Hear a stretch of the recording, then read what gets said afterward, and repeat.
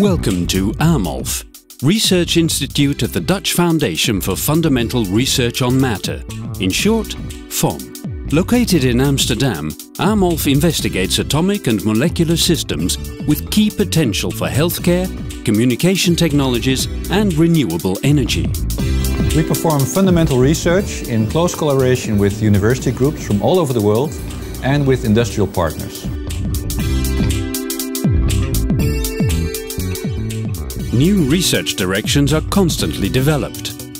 Established programs often transfer to university partners or to industry, where they can grow further.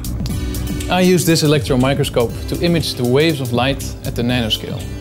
This nanostructure has the potential to become the smallest laser in the world.